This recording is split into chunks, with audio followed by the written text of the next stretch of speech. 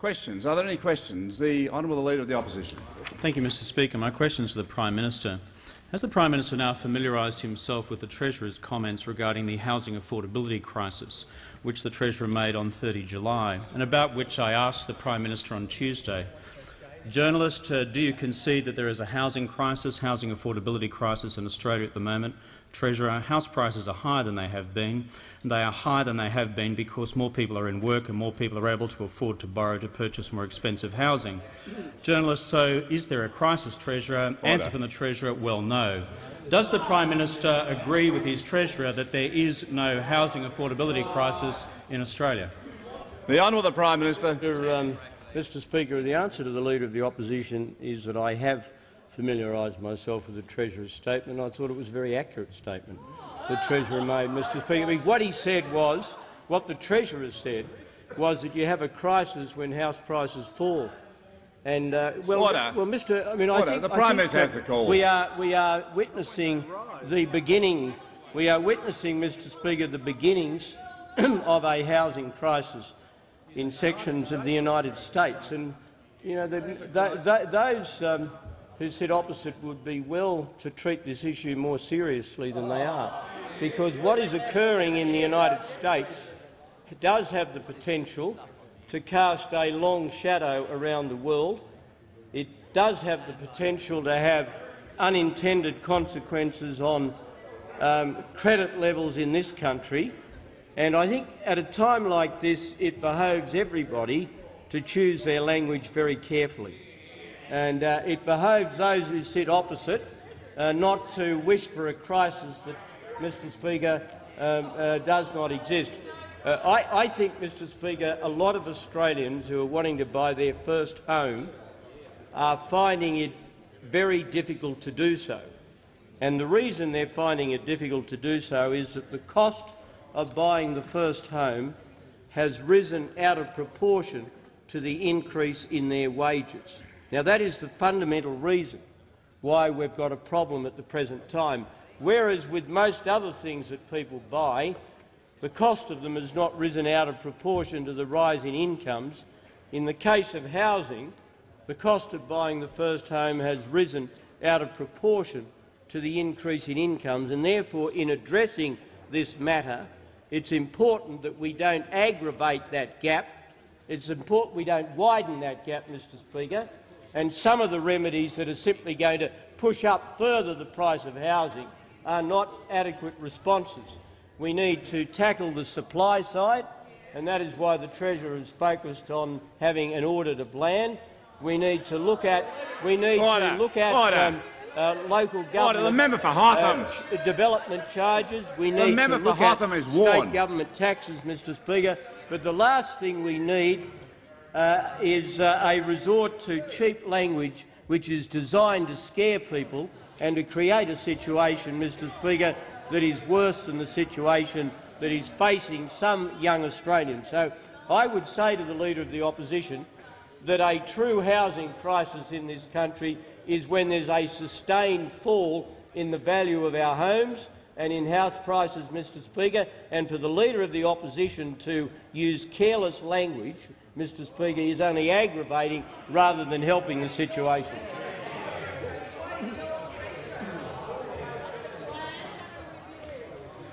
The Honourable Member for Wakefield. Thank you, Mr Speaker. My question is addressed to the Prime Minister. Would the Prime Minister inform the House about water availability and contingency planning in the southern Murray-Darling Basin? What does this mean for a truly national approach to managing our water resources? The Honourable Prime Minister. I thank the member for Wakefield for his question, and I'm very sorry to inform the House that the 4th Murray-Darling Basin Contingency Planning Report confirms the very parlous state of water in the southern Murray-Darling. Water availability is at seriously low levels and is deteriorating further. Irrigation allocations are still at either zero or extremely low. The inflows into storages are at record low levels. and there is significantly less water stored today than was the situation at an equivalent time last year. The horticultural and other water-dependent industries, needless to say, are the hardest hit of all, and there is now tragically a high risk of losses of permanent plantings. This contingency planning report, which has come from the Murray-Darling Basin Commission, recommends that governments in the basin, states and of course the federal government, consider additional measures. One of the measures recommended in this latest report is the possibility of a reserve for critical needs. I've sought the agreement of the relevant state premiers, that's the premiers of New South Wales, Victoria, South Australia and the Chief Minister of the Australian Capital Territory, to a joint statement releasing the report. I'm pleased to say that the Premier of New South Wales, Mr Yemma, the Premier of South Australia, Mr Rann, and the Chief Minister of the ACT, Mr Stanhope, have all agreed to the release of that report under a joint statement. To date, the Victorian Premier has indicated he's not willing to agree, despite the fact that I gave him assurances on the reserve, including that the officials of the relevant jurisdictions would be fully consulted about the implementation of any recommendations.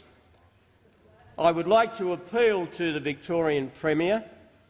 I would like to ask him to adopt the same attitude as been adopted by Mr Yemma and Mr Rann and Mr Stanhope. This is not a case of a Liberal Prime Minister attacking a Labor state Premier, because on this occasion the Liberal Prime Minister and the Labor Premiers of New South Wales and South Australia and the Labor Chief Minister of the Australian Capital Territory are all singing from the same hymn sheet. This is not an occasion for state parochialism. This is an occasion for total cooperation, and we are dealing here with a genuine crisis. There is a water shortage crisis in the Murray-Darling Basin. Crisis is not an exaggerated word to use in relation to this water situation. And those of my colleagues who represent horticultural districts of Australia, people like the Minister for Employment Services, people like the member for the Mallee, I could give you a great long list, the member for Riverina and the member for Farrer, they understand the parlous state of people whose livelihoods are derived from the Murray-Darling Basin. So and it's not the inappropriate word to use, I plead with the Victorian Premier to take the national approach that has been taken by Mr Yemma, Mr Rann and Mr Stanhope. And I would like to ask him to reconsider. I'd like to invite him to talk to me, to talk to Mr Yemma, to Mr Rann and Mr Stanhope, because the situation is far worse than any of us would have hoped a few months ago. We all thought when there was some rain in June that the drought might break and the Murray-Darling might be saved. Tragically, that has not occurred. And the last thing we should have at the moment is any kind of selfish state parochialism. We will solve this only as Australians, and we have to share the pain as Australians and not behave like Victorians or South Australians or Queenslanders or New South Welshmen. It's too important for that, and I would ask the Victorian Premier to reconsider his position. I'm going to release the contingency report immediately so that the Australian people, and most particularly those of our fellow Australians who are most sorely afflicted by this crisis, can make judgments of themselves as to what is required in a cooperative spirit to tackle a very real crisis faced by the food bowl of the nation. The Honourable Manager of Opposition Business. Thanks, Mr Speaker. My question is to the Prime Minister and refers also to the water crisis in the Murray-Darling Basin. Does the Prime Minister agree that the Commonwealth has a responsibility to put the national interest first and help resolve the issue of the over-allocation of water entitlements in the Murray-Darling Basin? Does the Prime Minister agree that water is over-allocated in the Murray-Darling Basin? Why did the Prime Minister give written approval on the 25th of March 2007 for the auctioning of 8,000 megalitres of water entitlements for the Warrego River? Does the Prime Minister's approval still stand? The Honourable Prime Minister. Well, Mr Speaker, could I take that question in two parts? Firstly, do I believe there's over-allocation? Yes, I do, and that is why we proposed a $10 billion plan, because the whole purpose of that plan was twofold. It was to reduce loss of water by piping and lining the irrigation channels, and that was going to account for about $6 billion. And there was about $3.5 billion that was going to be used to fund the buyback of over-allocated water. And if we'd received the cooperation we should have received from the Victorian government, then we would be further advanced towards that goal today than what we are. So I answer that first question. In relation to the second question, the decision as to whether an auction will go ahead in relation to the Warrego is ultimately a decision of the Queensland government, and I've indicated to the Queensland Premier that she should not go ahead with the auction in the light of the recommendations contained in the CSIRO report, and I drew her attention to that report 2 weeks ago. The Honourable Member for Moreton. Mr Speaker, my question is addressed to the Treasurer. Treasurer, is the Australian government concerned about the spread of poker machines and the effect of problem gambling on Australian families and individuals?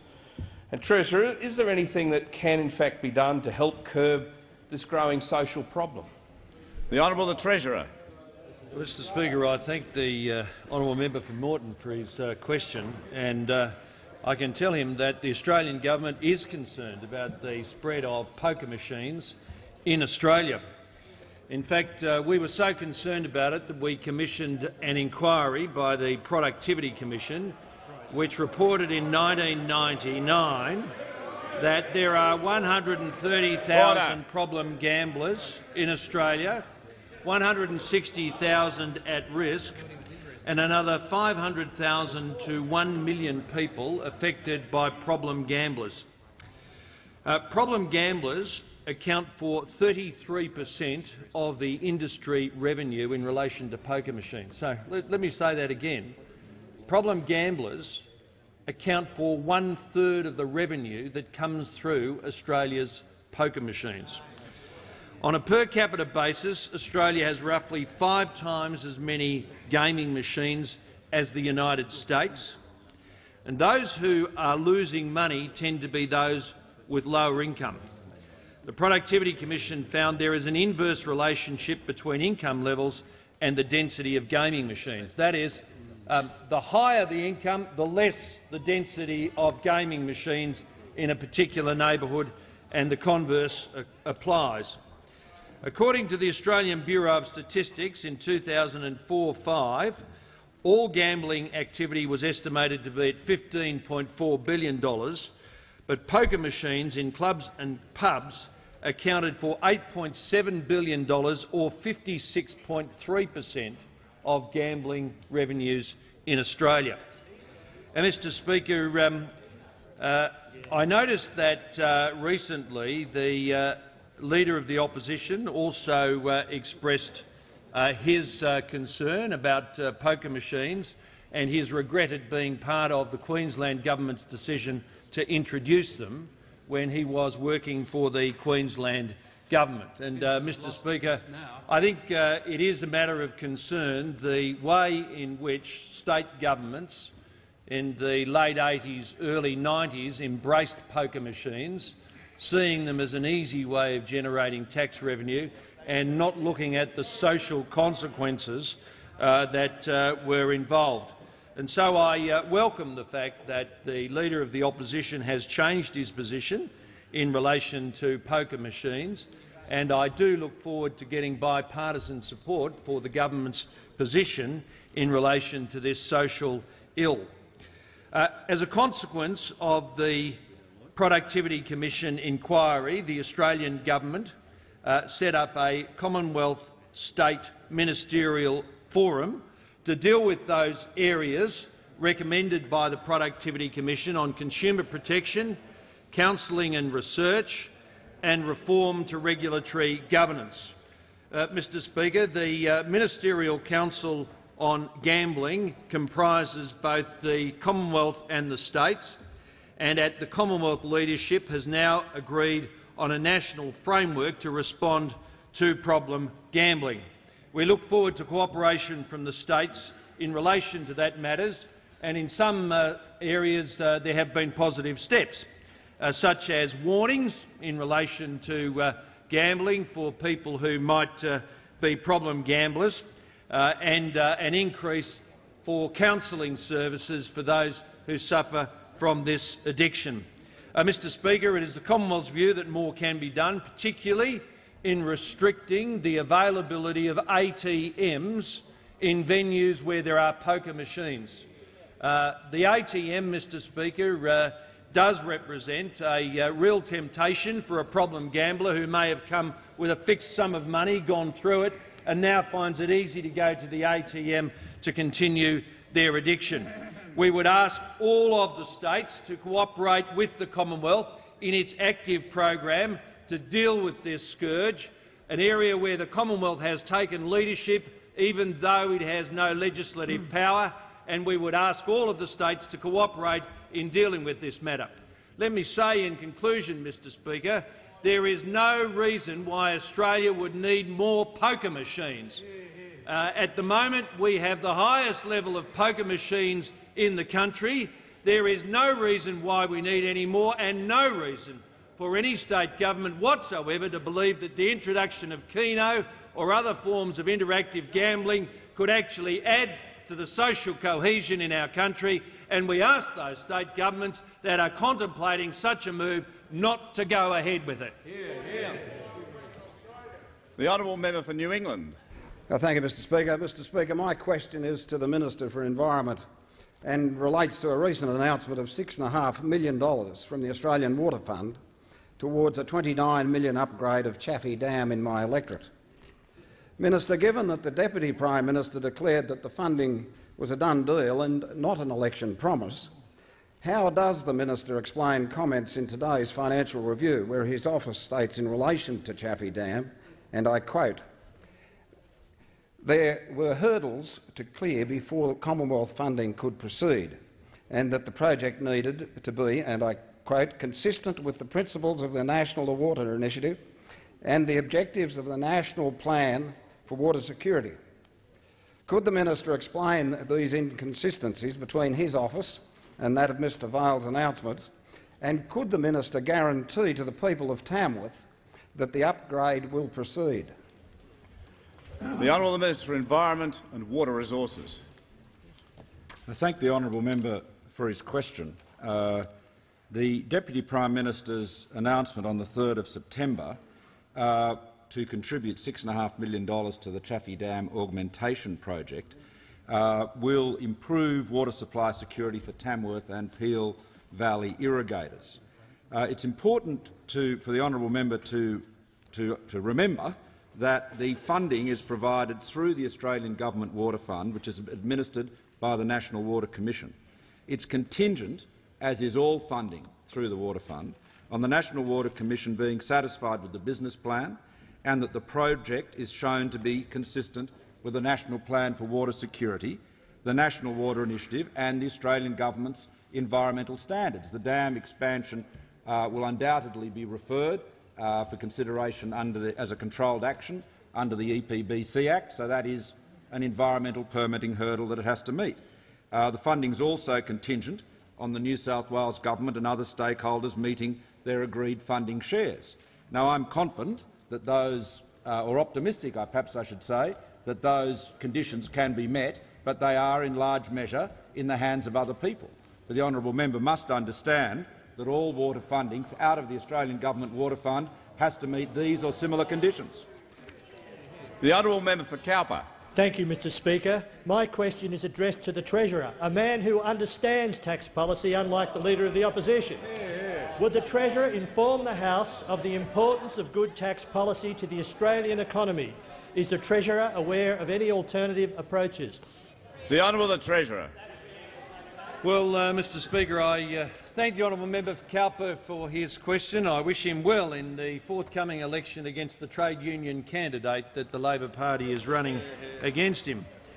Mr Speaker, the Australian income tax— The Treasurer resume his seat. The Manager of Opposition Business is misleading the House. That's not true, Mr Speaker. Speaker. The member will resume his seat. That is not a point of order. The Treasurer. Mr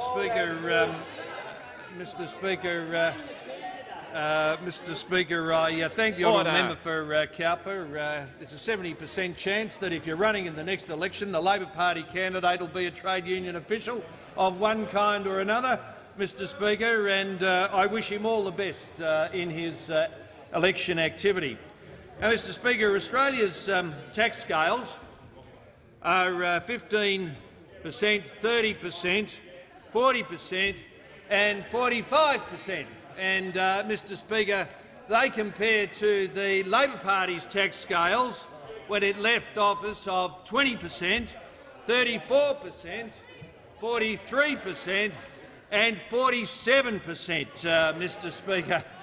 So not only have all tax rates come down, but because thresholds have increased, for example, under Labor, the member for Melbourne Ports asked me what were they. Under Labor, your first dollar over $50,000 was taxed at 47 cents the in member the dollar. For Melbourne Ports. And, Mr Speaker, no wonder the member for Melbourne Ports interjects. Yes, it's true. It was taxed at 47 cents in the dollar. The member for Melbourne Ports will not respond. I warn the member for Melbourne Ports. Mr Speaker. The member for Melbourne Ports interjects again. Let me remind him, under the Labor Party, you were taxed at 47 cents in the dollar for each dollar over 50,000. Mr Speaker, under the coalition, once you go over 50,000, you won't be taxed at a marginal tax rate higher than 30%. And that's real tax reform and it's real tax reductions. Now, Mr Speaker, yesterday, of course, the Leader of the Opposition was asked to name the tax rates and the tax thresholds. Mr Speaker, he was unable to name a single tax rate. He was unable to name the 15% rate. Was he able to name the 30% rate? No. Was he able to name the 40% rate? Was he able to name the 45% rate? Was he able to name any rate? Mr Speaker, what he named was a threshold that doesn't exist. And here's the spin merchants of the Labor Party yesterday. They were saying Mr Rudd's office said he had made a mistake. He was just $5,000 out, not the $25,000 the government claimed. Well, Mr Speaker, he was $25,000 out, but that's not the point. The point is he didn't know a single rate, not a single tax rate, let alone a threshold. Now, Mr Speaker, enter stage right the member for Lilly. Now, the member for Lilly had another explanation as to why the Leader of the Opposition should be excused. Have a listen to this. The member for Lilly was asked this morning, don't you need to know where you're going from to where you're going to? On time, it's not bad. And the member for Lilly said this, we absolutely know where we're going to because, you see, we authored the current tax cuts that are in the system. We authored the current tax cuts that are in the system. Listen to this. 85 cents in every dollar of the tax cuts in this year's budget were authored by the Labor Party, Mr Speaker. Well, blow me down. When I wrote that budget speech, I didn't realise my hand had been overcome by the Labor Party. I was going to say, it's getting pretty spooky, isn't it? My budgets are now being authored by the Labor Party. If I really believed that, I'd stand down, Mr Speaker. But it gets even spookier. because last night on Today Tonight, members will know that the leader of the opposition. The leader of the opposition specialises in asking himself questions and giving the answer. Mr. Speaker, the reason he specialises in asking himself questions is they're the only ones he can answer.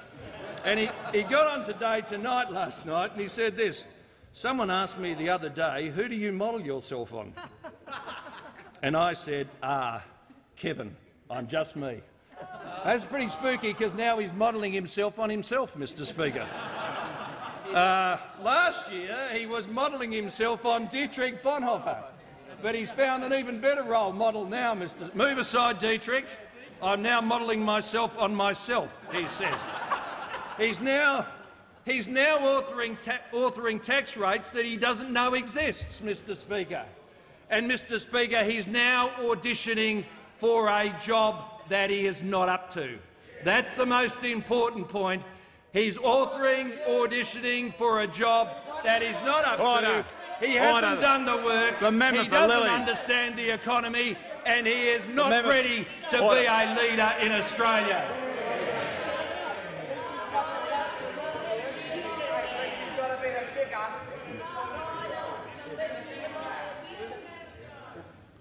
The member for Denison. The member for Denison. I would ask the Treasurer to table the document that he was reading from with all the rates that he was referring to. Was the Treasurer quoting from a confidential document? I was reading from Wayne Swan doorstop interview, Parliament House, Canberra, which I tabled, and I was reading, Mr. Speaker, from Kev's Affair to Remember. Kev's Affair to Remember on the campaign trail.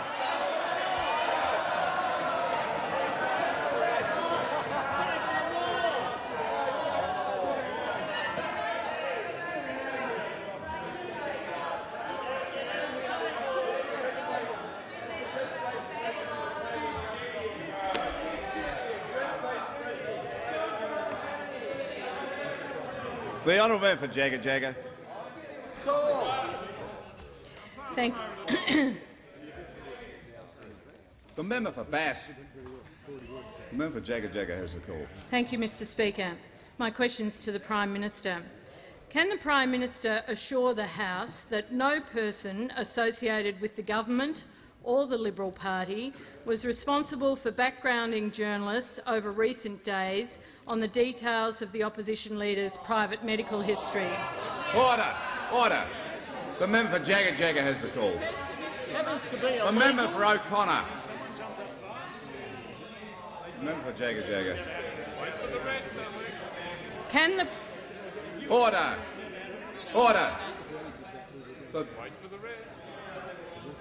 The Minister for Foreign Affairs. The member for Jagga has the call. Thank you, Mr. Speaker.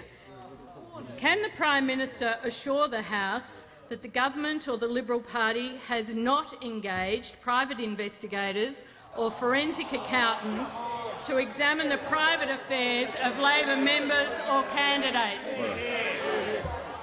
The Honourable Leader of the House. Mr. Speaker, this is an outrageous smear masquerading as a question. An outrageous smear masquerading as a question, and it should be ruled out of order. Absolutely out of order, Mr. Speaker. They have no evidence. Just a blatant smear, and this bloke should not authorise these sorts of questions. The Leader of the House resume his seat.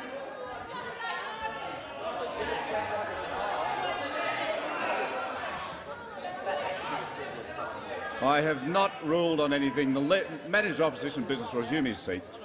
The Manager of Opposition Business will resume his seat. The first part of the question in relation to the Prime Minister's responsibilities is in order. The Prime Minister is not to be held responsible for party matters. I call the Prime Minister. Well, Mr. Speaker, I'm very happy to answer the question. I can provide an absolute assurance of a number of things that I certainly had nothing to do with it. I was not aware of these things. Order. Well, look, I can't. Mr. Speaker, I can provide an absolute assurance to the House that I had absolutely nothing to do with this. I am not aware of where it came from. I am not aware of any suggestion that it came from any member of my party. I'm not aware of any suggestion that it came from any member of my government, Mr Speaker. I regard the question as contemptible. I believe that the member for Jaga has deliberately asked this question to generate a false view that my party and my government are responsible for smearing the Leader of the Opposition. That's right. Well, Mr Speaker, let me make a couple of things very clear to the member for Jaga. The first thing I'd make clear is that I wish the Leader of the Opposition a long and healthy life in his current job, Mr Speaker. That's the first thing that I wish the Leader of the Opposition. I have never observed in the Leader of the Opposition's demeanour any suggestion that he has other than robust health.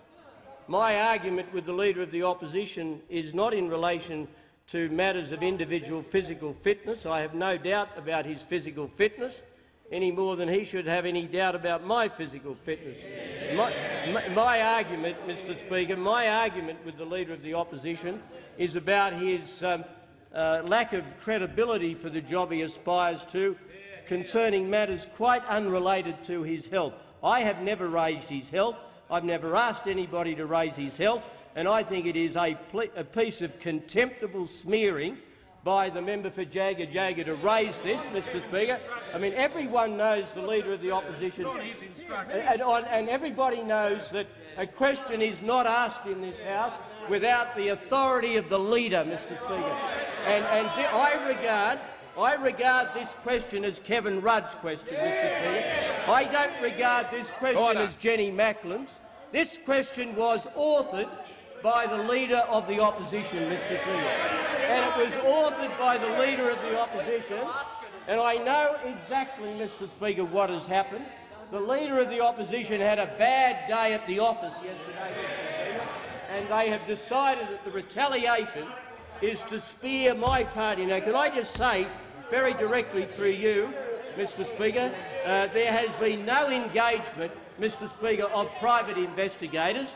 That is an absolute contemptible falsehood, Mr Speaker. There has been no engagement of private investigators, and, Mr Speaker, at no stage, Mr Speaker, has any conduct of any kind designed to smear the Leader of the Opposition on the basis of his lack of good health been encouraged, counselled, sought or in any way procured by me. I would reject any attempt to do so. I can beat the Leader of the Opposition without resort to smears.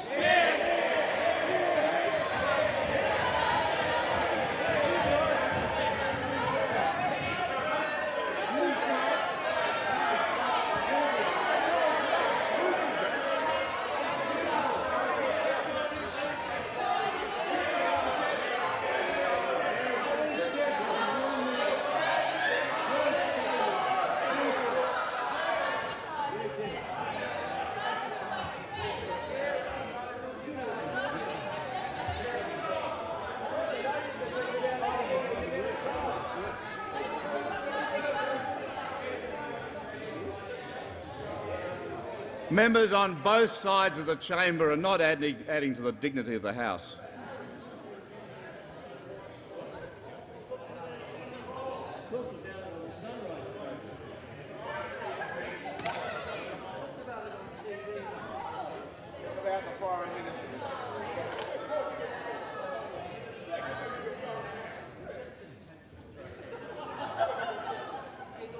Members are holding up their question time.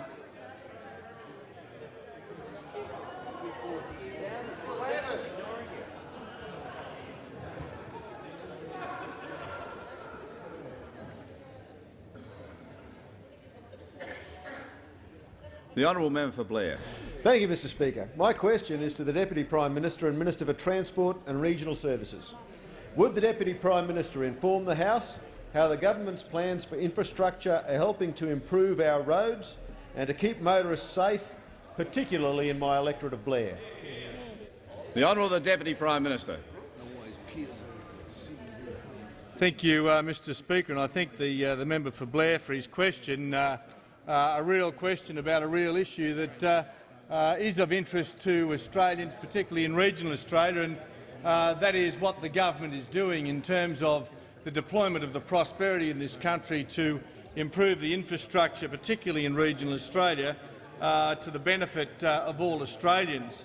And the member for Blair would be well aware of the significant commitment and the appropriate decisions that have been taken by the government in terms of investing in that infrastructure. In the budget this year, $22.3 billion across a range of infrastructure programs, and many of which that are actually helping the constituents in the electorate of Blair, ably represented by the current member for Blair, Mr Speaker, and the interest he takes in their well-being. And of course, I mentioned yesterday about one major piece of infrastructure that the government took a very long-term strategic view about, took leadership and took a decision to invest $2.3 billion in the Goodna bypass. But there are other very important roads that we are funding across the nation that we took a decision to go straight to local government to provide funding to local roads because the states were failing in their responsibility to support local roads. And under the very popular Roads to Recovery program, we are delivering significant amounts of money to local government and helping local people in their local communities to make their roads safer and more efficient, Mr Speaker. And one in particular project in the member's electorate, we've contributed $1 million towards the replacement of the 3 Mile Bridge that provides very important access to Amberley RAAF base in the member's electorate. Might be a small project, but it's a very, very important project to that local community. And that circumstance is replicated right across Australia.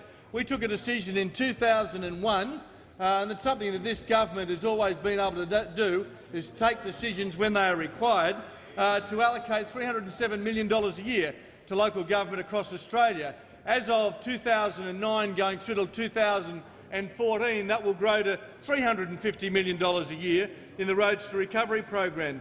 Mr Speaker, since we were elected in 1996, we've maintained the Roads Black Spots funding program that had been axed by the Labor Party, the former Labor government, which has been incredibly important to local communities like those in the electorate of Blair across Australia. Now, that Black Spots program over that period of time is estimated to have saved at least 130 Australian lives on the roads. It's saved 6,000 serious accidents, and it's upgraded 4,200 dangerous sites on local roads in every small community across Australia, Mr Speaker.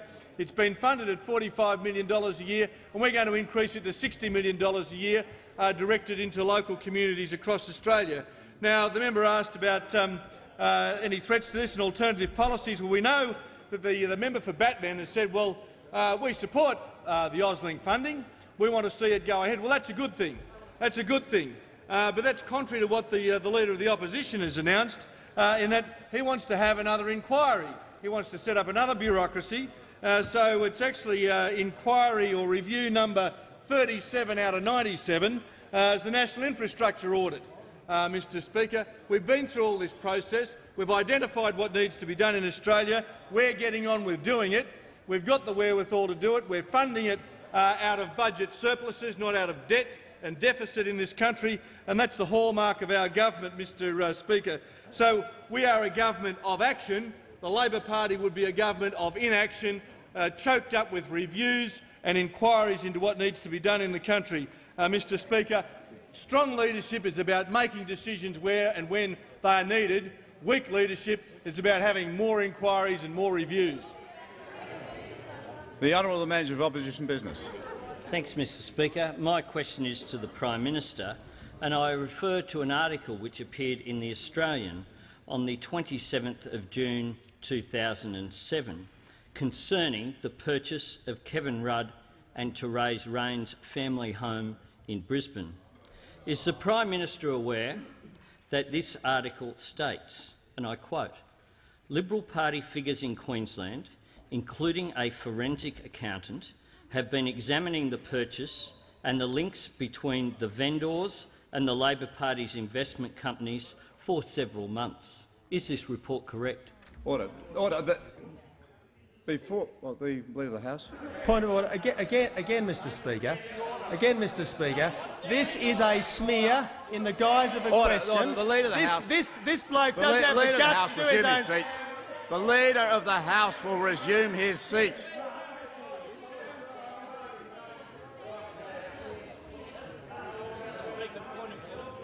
The Manager of Opposition Business has asked a question, and I haven't even called anyone to answer the question.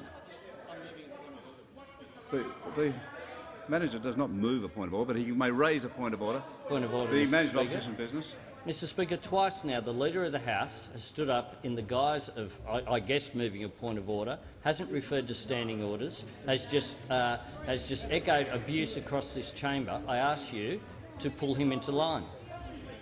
The Manager of Opposition Business raises a valid point of order on that last point raised by the Leader of the House.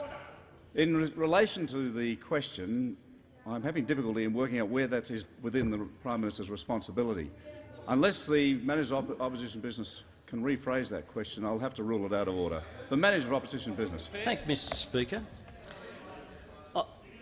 My question is to the Prime Minister, and I refer to an article which appeared in The Australian on the 27th of June 2007 concerning the purchase of Kevin Rudd and Therese Rain's family home in Brisbane. I also refer to the direct quote in that article, quoted, "Liberal Party figures in Queensland, including a forensic accountant, have been examining the purchase and the links between the vendors and the Labor Party's investment companies for several months." The Manager of Opposition Business has not brought that. I'm going to. Well, the Manager will get straight to Thanks, it. Mr. Resume Speaker. his seat. Can the Prime Minister assure the House that no government members or Liberal Party members were involved in this activity? The Prime Minister cannot be held responsible for anything relating to party matters, but in relation to government members, he can. I will call the Prime Minister. Well, Mr. Speaker, I can certainly assure the House that I haven't set out to do any of the things suggested by the opposition, nor, to my knowledge, of any of my parliamentary colleagues. I can also inform the House that since the question authored by the Leader of the Opposition was asked by the member for Jagga, I have been informed by the Federal Director of the Liberal Party that he is not aware of, nor he has been in any way responsible for the appointment of any private investigators to investigate the affairs of the Leader of the Opposition. He's authorised me to say that on behalf of the Liberal Party organisation. And, Mr. Speaker, he is prepared to publicly refute the allegations the Leader of the Opposition is not prepared to make, even under parliamentary privilege. The Honourable Treasurer. I move that so much of standing and sessional orders be suspended as would prevent the Leader of the Opposition detailing to the House forthwith the smear allegations which he is putting against the Prime Minister, the Liberal Party and the government.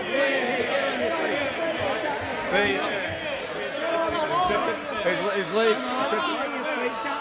What, accepted? Is it accepted? Is leave granted? Is it accepted? Accepted?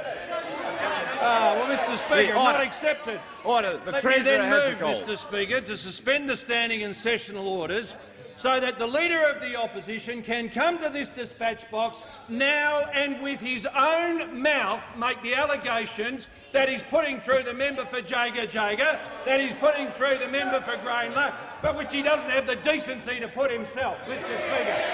You can't come into this place and sit there and pretend you're not got nothing to do with what's going on. You can't come into this place and turn your back. You can't come into this place and studiously write nothing on a piece of paper and pretend, Mr. Speaker, that those that are getting up around you have nothing to do with you. I have an unfortunate fact for the Leader of the Opposition. These are your team. These are your people. They worked on your instructions. And, Mr. Speaker, anybody who has been around this place long enough knows nobody can come to the dispatch box on the opposition and ask a question except if the Leader of the Opposition authorised them to do so. It is absolutely inconceivable that the member for Jagga could have walked to this dispatch box, could have put a slur on the Prime Minister, could have put a slur on the government, could have put a slur on the Liberal Party, except she was authorised to do so by Kevin Rudd, the Leader of the Opposition. Mr Speaker, as for this saintly persona that is some kind of pale imitation of Dietrich Bonhoeffer, Mr Speaker, that just makes the fraud worse, frankly, to actually been hiding behind this saintly image when you're prepared to have other people go out and do your dirty work for you, Mr Speaker, actually makes the fraud worse. So what are the allegations that are now being put by Kevin Rudd, the Leader of the Opposition, against the Prime Minister? Well, the first insinuation and allegation that's been put, of course, is that somehow the Prime Minister or the Leader of or the government or the Liberal Party had put out a story in relation to his own health. Mr Speaker, can I say, aside from wishing him a long life, which I'm sure we all do, nobody on this side of the parliament has any interest at all in his medical conditions. I have no more interest in his medical conditions or any of his front bench's medical conditions than I hope they have interest in my medical condition. And, Mr Speaker, far from this being a great secret— Oh, you do have great interest, do you? Oh, I would have thought that was a smear, was it not? Perhaps you could go and talk to people about it, Mr Speaker. But we find out, do we not, on the Channel 7 news today, and Channel 7 would know about this, we find out Smith, who I believe to be Stephen Smith, was out there quoted today, according to the news report, saying there was no need to dig dirt. Kevin Rudd revealed he had a transplant 3.5 years ago on 7 Sunrise. All right, it wasn't this Smith. It was another Smith then, Mr Speaker, who, according to Channel 7 News, I take it back, it must have been a reporter, it was a Smith certainly, because I've got the transcripts, who said there was no need to dig this dirt. Kevin Rudd revealed he had a transplant 3.5 years ago. Members on my left. So, far from this being a great secret, Mr Speaker, far from this being a great secret, who in fact had revealed this piece of information? None other than the Leader of the Opposition himself. And when it becomes public, Mr Speaker, who does he try and frame up and fit up with the allegation? None other than the Prime Minister, the Liberal Party and the government. Mr Speaker, to think that the government would bother itself with a medical condition which occurred many, many years ago, when, Mr Speaker, he's on political life support. He's on political life support.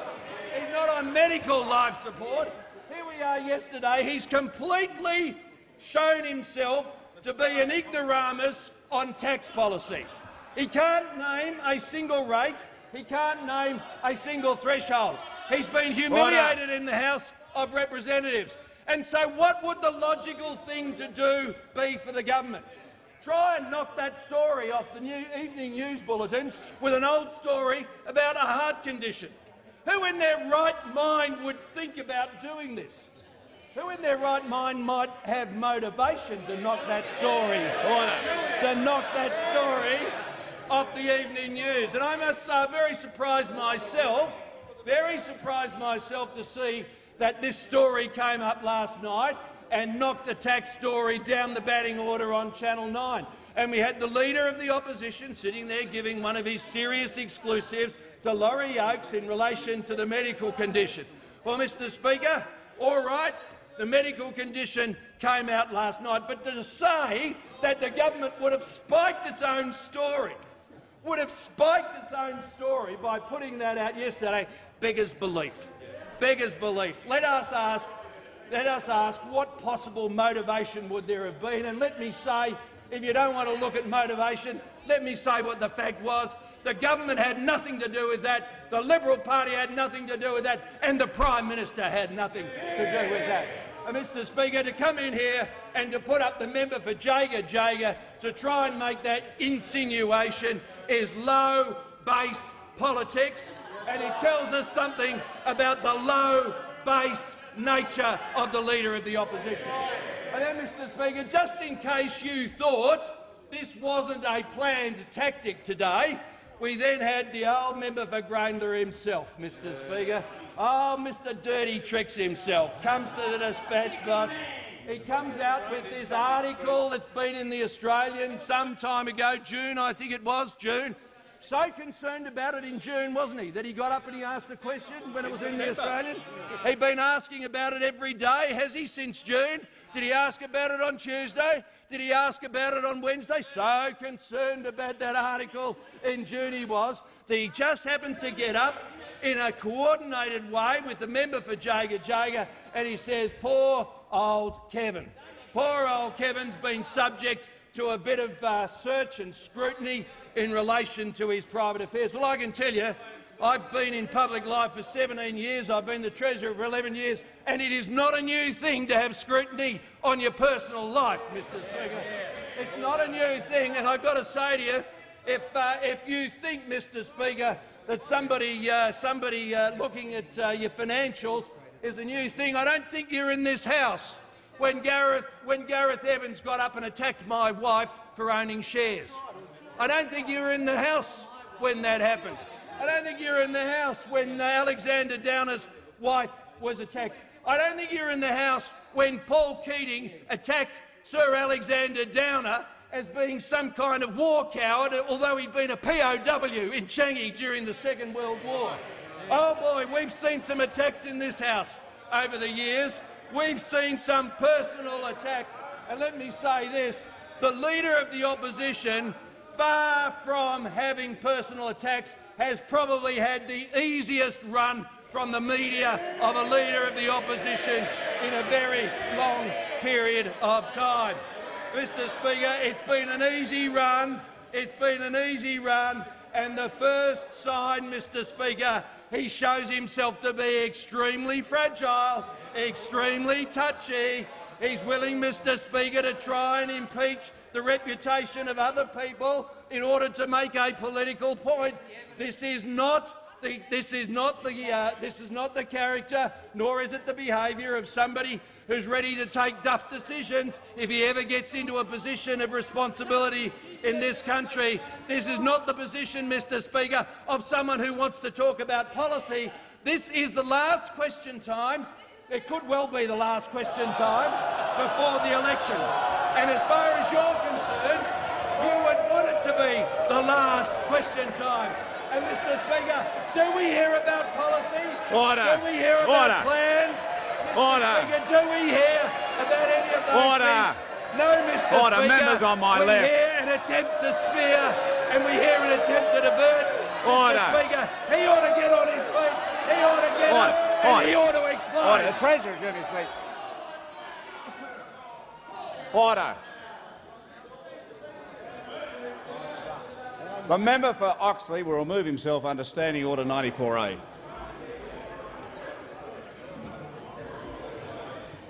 The question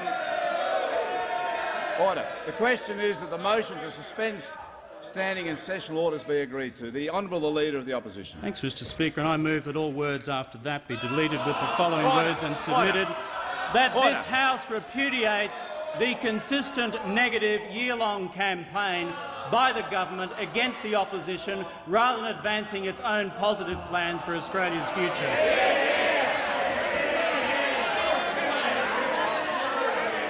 Well, just now, Mr Speaker, we have been witness to arrogance unleashed. Arrogance unleashed by the Treasurer, the would-be Prime Minister of this country, who has lacked courage year in, year out, month in, month out, to have the ticker to do anything about his heartfelt aspirations and ambition to eliminate this man. It takes a lot of courage, Mr Speaker, to wander around each restaurant in this town and badmouth the Prime Minister. It takes a lot of courage to wander around each person in the press gallery and badmouth the Prime Minister. It takes a lot of courage in Melbourne, Treasurer, to wander around your favourite eating haunts and badmouth the Prime Minister. But what it does take, Treasurer, is courage, conviction and commitment to stand up for your principles and stand for something. It takes courage and conviction to actually summon forth the courage and conviction to put your hand up and to challenge this man for the leadership of the Liberal Party. Courage and conviction which you have lacked all year. And now you have to be defended by the Leader of the Opposition, resume his seat. All members are...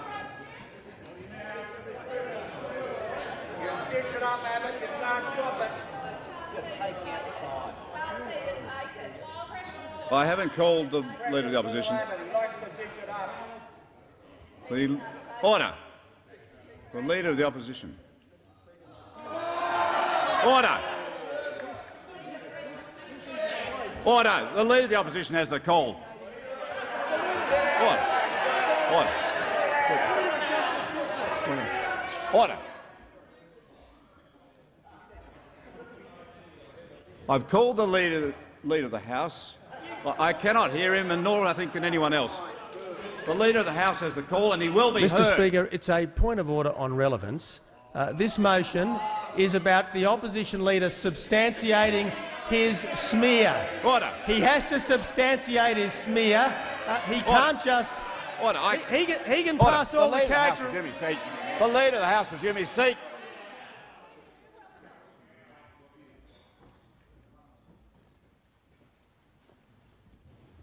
The Leader of the House is raising a point of order. I'm having great difficulty hearing a single word. The Leader of the House. Mr. Speaker, the Leader of the Opposition can cast all the reflections that he likes on the Treasurer's character, but he is required by this motion to substantiate the smear, and you should require him to substantiate the smear and to debate the motion. The Leader of the House, resume his seat. The Treasurer has moved a suspension of standing orders. The Leader of the Opposition has moved an amendment. And I call the Leader of the Opposition, and in calling him I would ask all members to show a little bit more courtesy.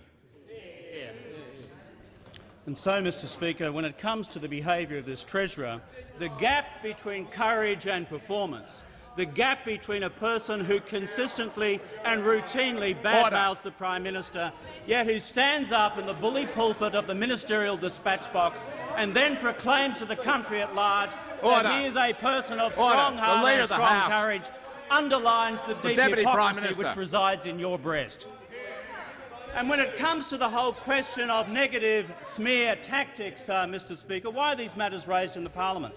In the last 24 hours, we've had the extraordinary spectacle of the Chief of Staff of the Special Minister of State.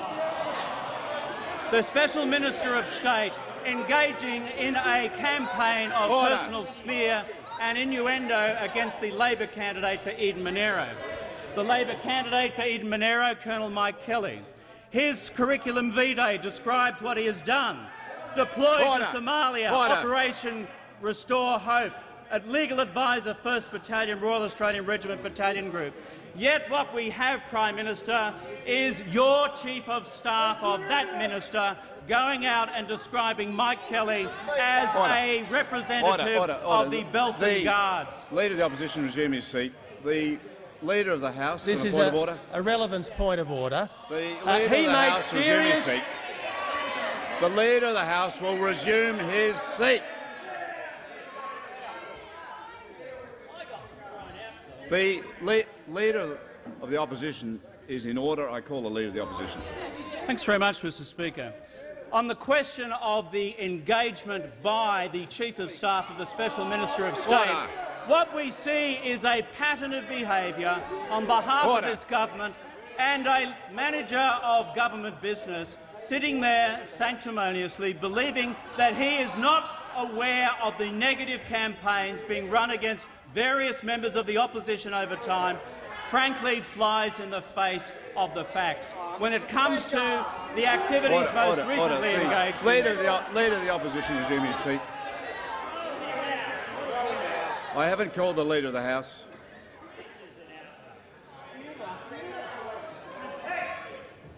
The Leader of the House on a point of order. Yes, Mr. Speaker. The Leader of the Opposition has accused me of complicity in a smear campaign. What is his evidence? How can he substantiate these claims? The Leader of the House will resume his seat.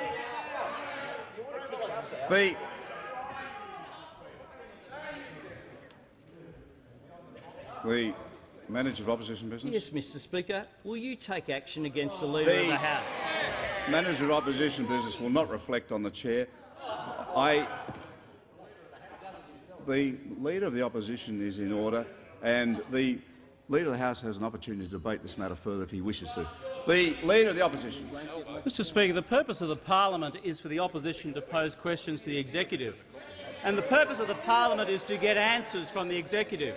When, therefore, we have a report in the Nation's newspaper in an article by Hedley Thomas which says Liberal Party figures in Queensland, including a forensic accountant, have been examining the purchase and links between the vendors and the Labor Party's investment companies for several months, I would have thought, Mr Speaker, that a forum for asking whether that is true or not is the Parliament of the Commonwealth of Australia. Order! Because Order. what we know Members for a on my fact, right. Because what we know for a fact, Mr Speaker, is that whenever asked beyond this place as to the truth of these things, the actual pressure placed on ministers to answer truthfully is much less than that which applies in this place here. Now, the second question is this. We then have an article most recently by Jason Katsoukas in the Sunday Age, which begins this. The phone rang one evening last week. This is on the 9th of September, Prime Minister. And a familiar voice at the other end said, "I've got something for you. It's hot. So hot I thought I could hear it sizzling. Come down for a chat," the man suggested, all very hushed and strictly on the QT.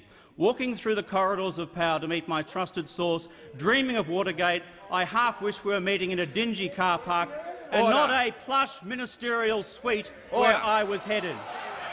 Into the meeting I waltzed, and there was my source beaming behind 2 glasses of red and a fat manila folder with the most misunderstood noun in the coalition lexicon scrawled across the front, Gillard.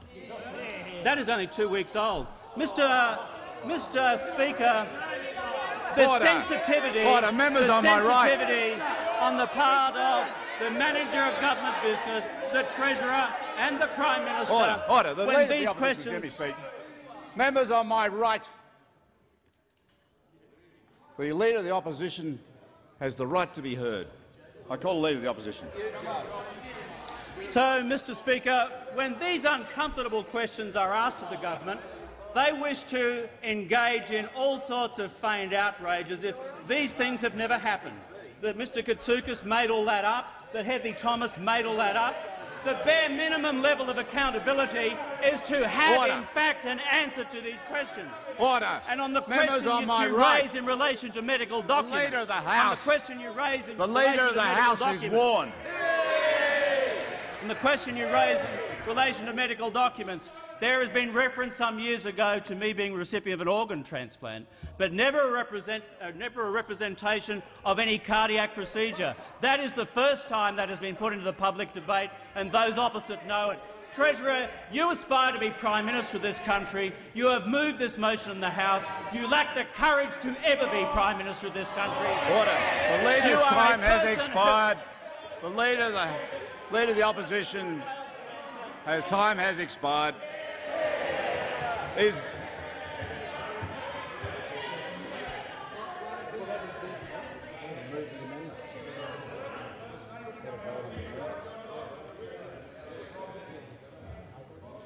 Is the amendment moved by the Leader of the Opposition seconded?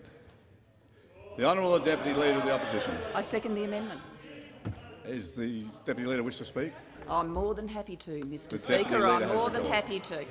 Mr Speaker, over here we have them carrying on as if offended by the allegation that they put together dirt files, as if offended by the allegation that they go after members of this parliament personally, when the evidence is there for all to see. Members on my right. Let's listen to the evidence. We have spent this week hearing about how a government staff member, a chief of staff to a minister, made one of the most repulsive allegations you can make against another human being, and that is to compare them to a Nazi, to compare them to someone who administered a concentration camp where thousands of people died.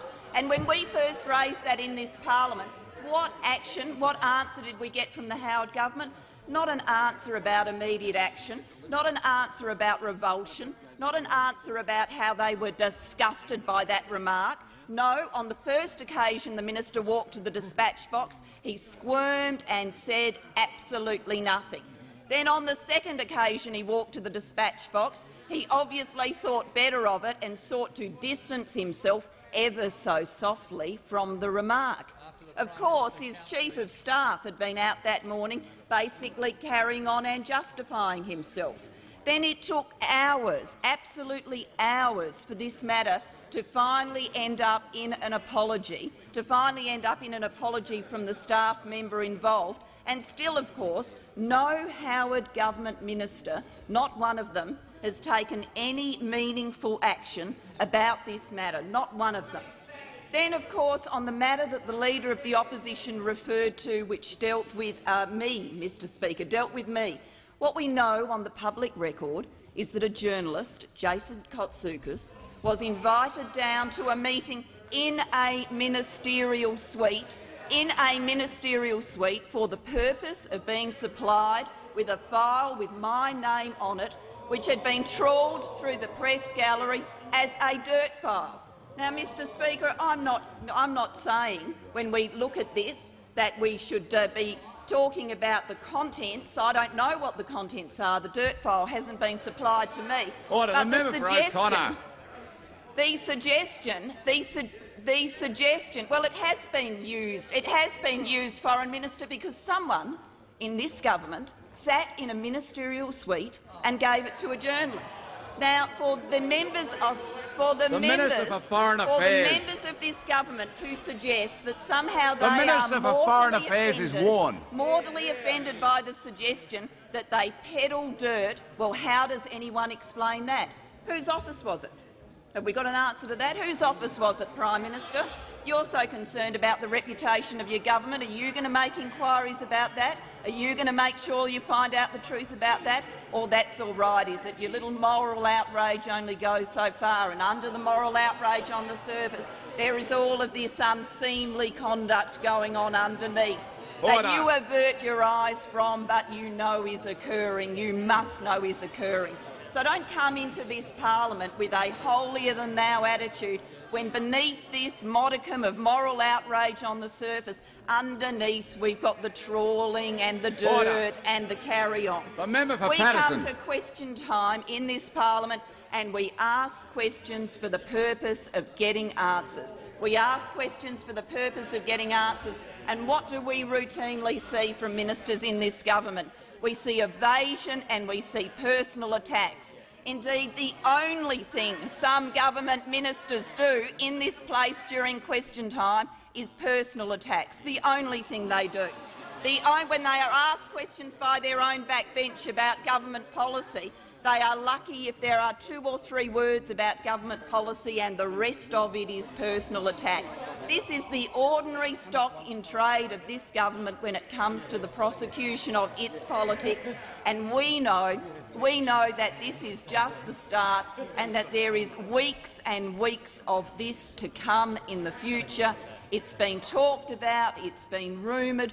We know that government rumoured by this government and its members who have put out little teasers to the press about what is to come.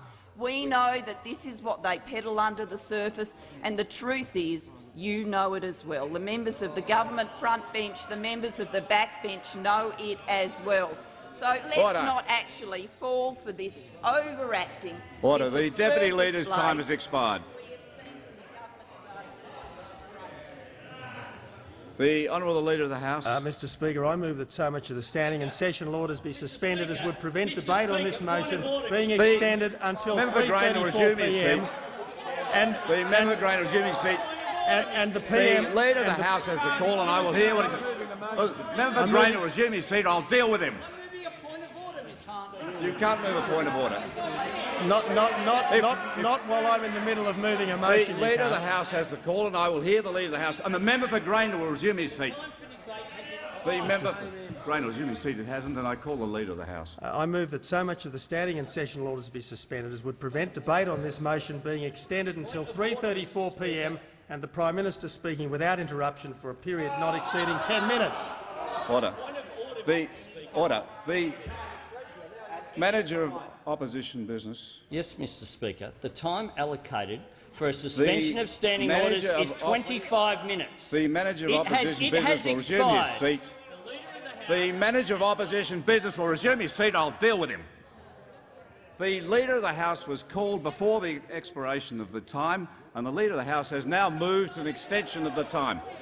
The Manager of Opposition Business. Speaker. 10 plus 10 plus 5 equals 25, I warn the Manager of Opposition Speaker, Business. and time had expired. I name the Manager of Opposition Business. Time had expired, Mr Speaker. The Leader of the House. I move. You are an embarrassment. Mr Speaker, I move that the member for Grayndler be suspended from the service of the House. The question is the motion be agreed to. All those of that opinion say aye. The contrary, no. I think the ayes have it. Division required. Ring the bells for 4 minutes.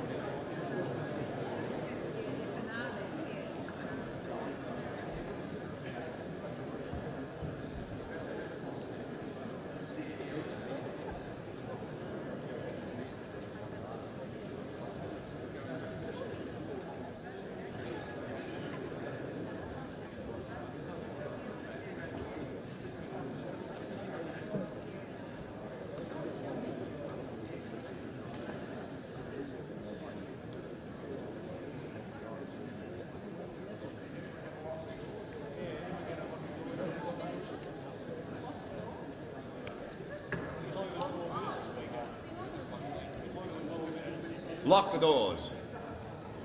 The question is that the member for Grayndler be suspended from the services of the House. The ayes will pass to the right of the chair, the noes to the left. I appoint the honourable members for Corangamite and Riverina tellers for the ayes, and the honourable members for Shortland and Melbourne Ports tellers for the noes.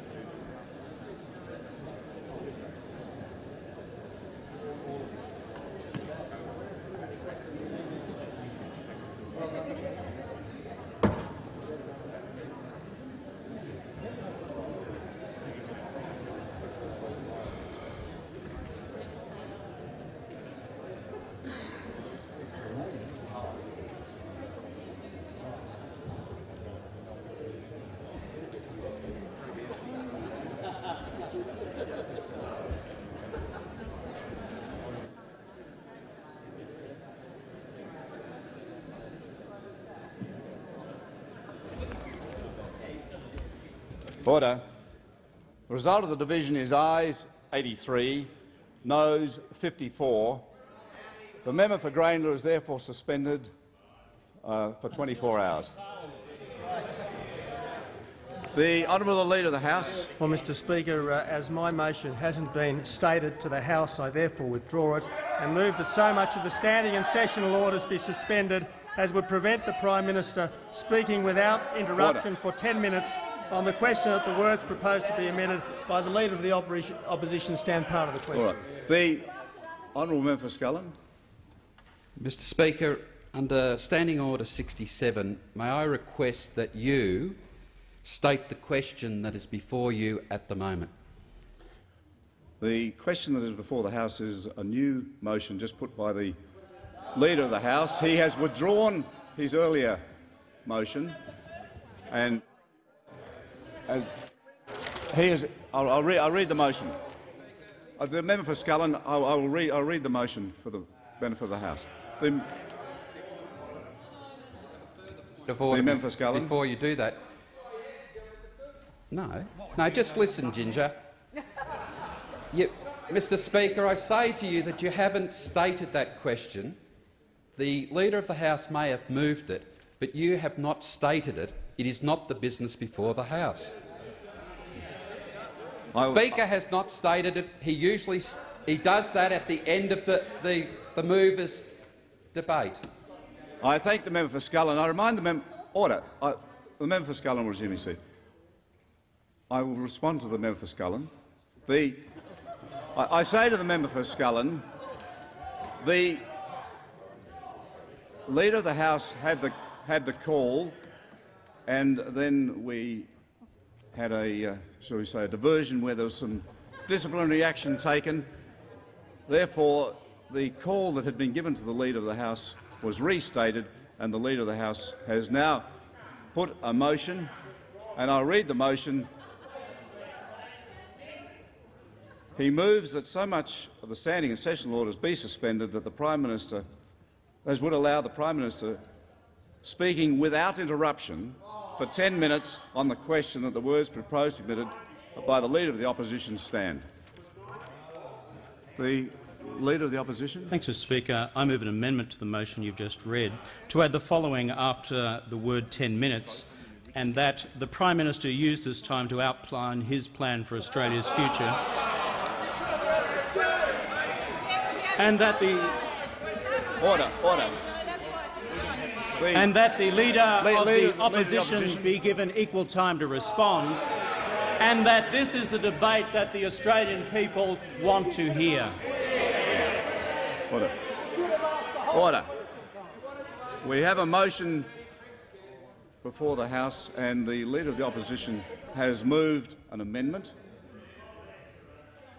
The Leader of the Opposition. Mr Speaker, this provides the House with an opportunity on what the Treasurer has indicated is being its last day. Order. What the Treasurer is indicating to be its last day, for the Prime Minister to put the Australian people his plan for Australia's future. The Treasurer has said often the Leader of the Opposition he wishes to be Prime Minister. Leader of the Opposition, resume his seat. The Leader of the Opposition will resume his seat. The Leader of the House. Mr. Speaker, I move that the question be put. The question is that the amendment moved by... Order. The question is that the question be now put. Those of that opinion say aye. The contrary, no. I think the ayes have it. Division required. Ring the bells for 4 minutes.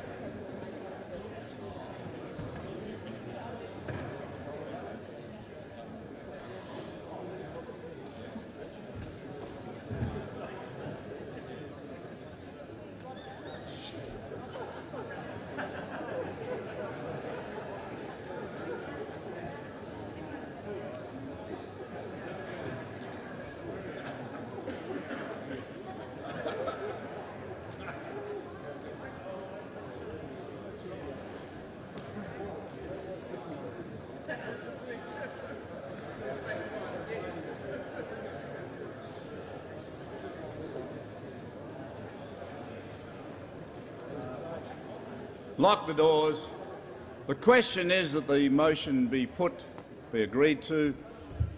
The ayes will pass to the right of the chair, the noes to the left. I appoint the honourable members for Corangamite and Riverina tell us for the ayes, and the honourable members for Shortland and Melbourne Ports tell us for the noes.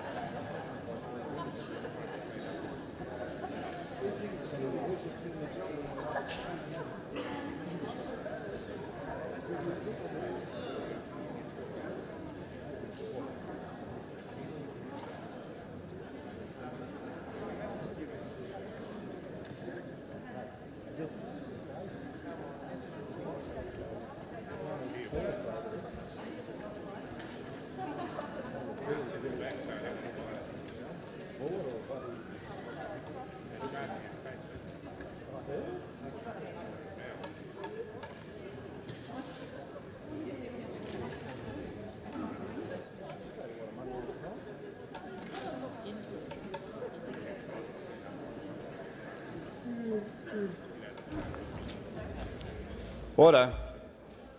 The result of the division is ayes 83, noes 54. The question is therefore resolved in the affirmative, and I now put the question on the motion moved by the Leader of the House. The House has just moved that the motion be put. The member for Melbourne. Point of order is, Mr Speaker, I'd ask you to rule on the meaning of the term without interruption in the motion. Does this mean that the Prime Minister is able to make any accusation, any claim, without the right of a member to make a point of order or to demand a withdrawal? Is that the meaning of the term without interruption in this motion, to protect him from the kind of treatment that the Leader of the House put out to the Leader of the Opposition?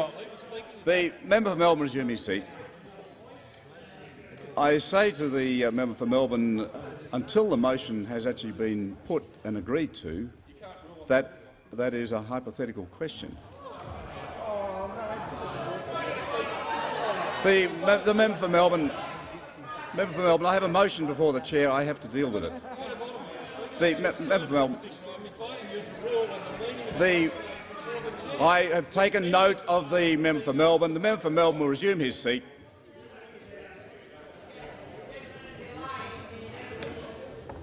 The question is that so much of the sessional standing orders be suspended as would allow the Prime Minister speaking without interruption for 10 minutes on the question that the words proposed to be emitted by the Leader of the Opposition stand. All those of that opinion say aye. The contrary, no. I think the ayes have it. The Honour the Prime Minister. Without interruption. The member for Melbourne. I'd invite you to rule, Mr Speaker, as to the meaning of the phrase without interruption that has just been passed by the House, as to whether that means that if the Prime Minister makes any accusation against a member, that member is unable to respond, whether the Prime Minister makes any claim that nobody can raise a point of order. Is that your interpretation? I'll respond to his question. My interpretation is that if without interruption means no points of order, if another member wishes to move a further motion, the member for Melbourne resume his seat. If another member wishes to move another motion in response to anything that may be raised during this debate, then of course there are procedures with the House. I call the Prime Minister. The Prime Minister has the call.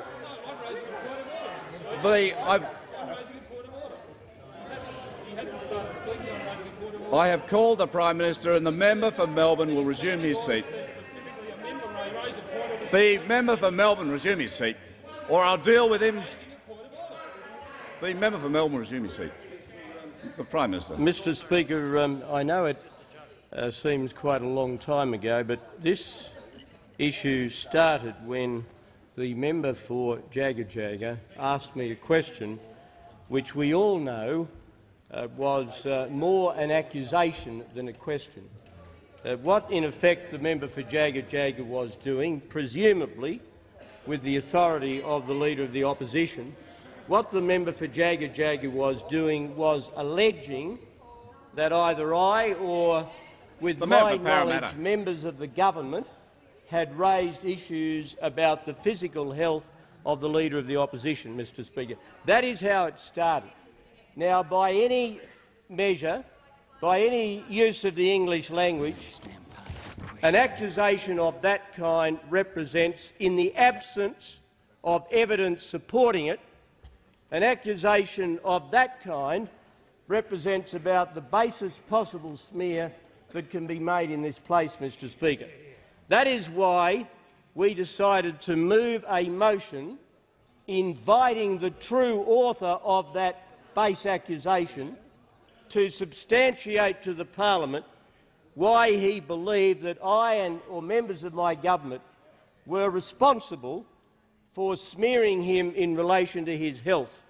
Can I say through you to the Leader of the Opposition, as an individual I bear him no malice. I do not wish him well politically, but I wish him no harm on a personal basis, nor do I wish him other than a long and healthy and happy life as an individual, Mr Speaker. And I would suggest that any Australians that may be listening to this debate, any in the gallery, are frankly, if I can put it bluntly, more interested in the health of their nation than they are in the health of either the Leader of the Opposition or of me, Mr Speaker.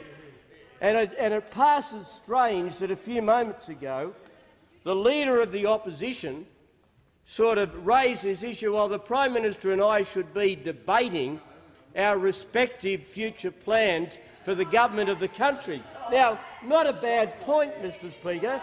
Well, I might say rhetorically in reply, why on earth, therefore, did the Leader of the Opposition waste a question through the mouth of the member for Jagga about a smear instead of asking me a question about the policy of the government? Mr Speaker, let me just state it very, very simply to those who sit opposite. The allegation about the allegation made by the member for Jagga is baseless. The allegation made by the Leader of the Opposition is baseless. We have not been spreading smears about the Leader of the Opposition's health. Mr. The member for Jagga is warned. I mean, I'm a great believer. I'm a great believer in the doctrine of coincidence in politics, Mr. Speaker. Now, what is coincidental? What is coincidental, Mr. Speaker? Yesterday, the Leader of the Opposition, by any measure, has a very bad day. I mean, he had a very bad day. He couldn't answer the most simple question about taxation. So then we have questions raised in the parliament about that issue, and then we go on to the evening news bulletins. And out of the blue, Mr. Speaker, the member for Fraser is warned. I have to say, I was totally surprised to turn on the Channel 9 news, expecting Laurie Oakes to sort of have a concoction of the Rudd gaffe on tax and some of the byplay, the exchange in relation to the remarks made by the Chief of Staff of the Special Minister of State. I thought that would be the Oakes package, and I thought to myself, well, I hope that I hope there's more of Rudd. I'll be honest about it. I hope there's more of Rudd's mistake than there is about the other issue. And I think you'd understand why I would say that. And then quite out of the blue, we have this astonishing thing, this reference to the Leader of the Opposition's health. Now, Mr Speaker, now isn't that interesting? With an exclusive, Mr Speaker, isn't that coincidental? I mean, as the Treasurer rightly said, why on earth, Mr Speaker, why on earth would we spike our own story? Now, if I were a suspicious person, and I'm not, Mr Speaker, I think, charitably towards the Leader of the Opposition in relation to these matters, Mr Speaker. If I were a suspicious person, I would say to myself, well, I don't think that story's come from our side of politics. I think that story may have come from another side of politics, Mr Speaker. And, but I am, I'm not normally a suspicious person, but I may well have thought that, Mr Speaker. But let me just take this opportunity of saying we are not interested in smearing the Leader of the Opposition as an individual. We never have been, Mr Speaker. What the Labor Party has endeavoured to do, what the Labor Party has endeavoured to do all of this year is to construct in the minds of the Australian people the belief that any attack on the Leader of the Opposition is a personal smear of the Leader of the Opposition, that you are not allowed to criticise the Leader of the Opposition. He's the one political leader in Australian history who is not We are not entitled to question. We're not entitled to attack. The member, Gellibrand. Coming out in the press and he says there's going to be a mother of all fear campaigns, Mr Speaker. I can tell the Leader of the Opposition that we will be telling the Australian people when the election campaign starts of the danger of electing a union-dominated government. We will be telling the Australian people, Mr Speaker, of the danger to good government in this country of having a Labor government federally as well as a Labor government in power in each of the states and the territories. We will be telling the Australian people that it is not a good thing to place the management of the Australian economy in the hands of inexperienced people who don't, for example, understand our taxation system at a time when international storm clouds are threatening, Mr Speaker, threatening the stability of the international economy, Mr Speaker. This, more than at any time over the last 5 years, is a time for the Australian economy to be in strong, experienced hands, in the hands of people who understand how to withstand the ravages of international economic buffeting, Mr Speaker. Now, the Leader of the Opposition would say to the Australian people, "Oh, they can't say that about me. It's a smear," Mr Speaker. Could I remind the Leader of the Opposition that he's only been in politics since 1998? A number of us have been in politics for a long time, and if he imagines that what has been said about his lack of experience, what has been said about his knowledge deficit in relation to taxation, that what has been said about his glass jaw, that represents a personal attack and a personal smear, can I say to the Leader of the Opposition, through you, you haven't been born. The member for Melbourne is on very thin ice. Because I remember the day my predecessor pointed at Alexander Downer, I've never forgotten it, and accused his father of being part of the appeasement brigade in the late 1930s and called into question the courage of a man who spent 4 years as a prisoner of war of the Japanese on the Burma-Thailand Railway, and yet the Labor Party sat there and they were perfectly happy to have that. I can remember the Leader of the Opposition jumping up when his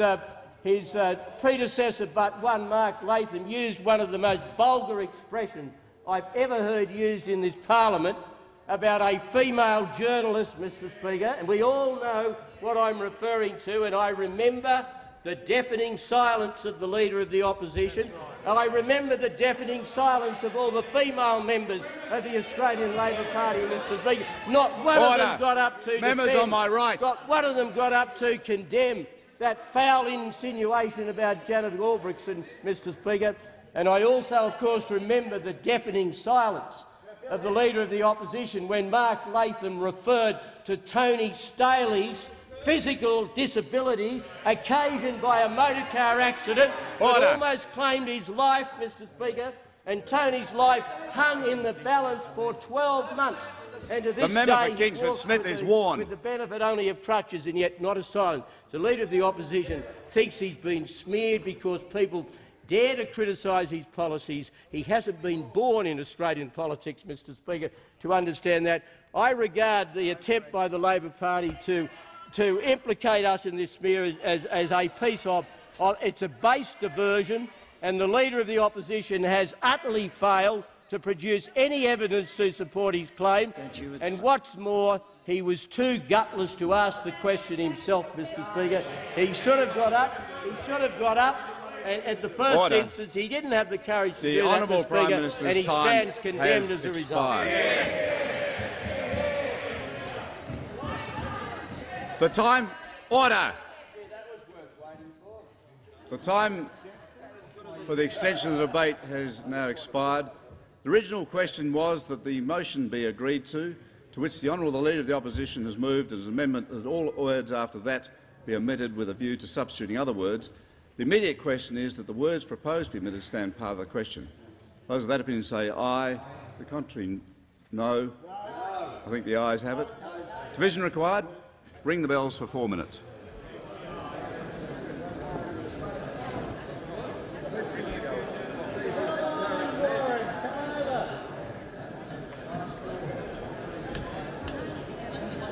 Come on.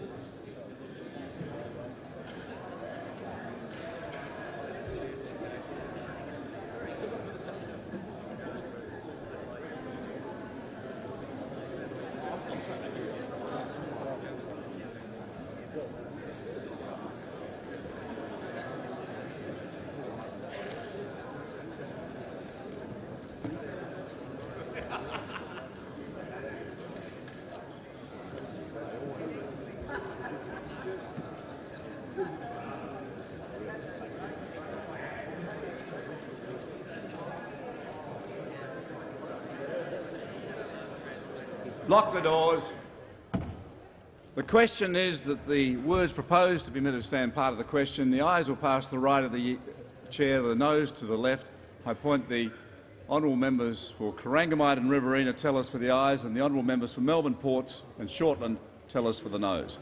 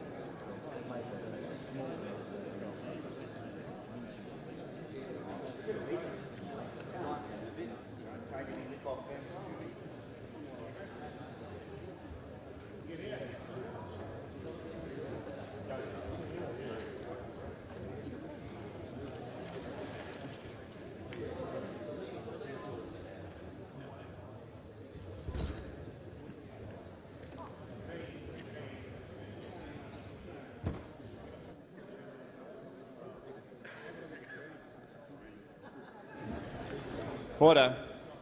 The result of the division is ayes 81, noes 52. The question is therefore resolved in the affirmative. The question now is that the motion for suspension of standing orders moved by the Treasurer be agreed to. All those of that opinion say aye. The contrary, no. I think the ayes have it. The Honourable Leader of the Opposition. Thanks very much, Mr Speaker.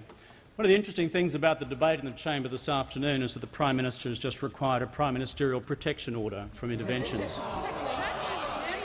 If this was a serious debate about matters before the House and matters before the nation, why is that particular procedural device necessary to protect the Prime Minister from the indignity of points of order? I find it extraordinary that the Leader of the House would seek to protect the Prime Minister in such a fashion rather than allow the Prime Minister to fend for himself, as other members of this chamber are required to do. Mr Speaker, the motion before us asks why these questions have been put to the parliament today. The answer, Mr Speaker, is that the function of the parliament is to provide the executive with the opportunity to answer questions put to it by the opposition.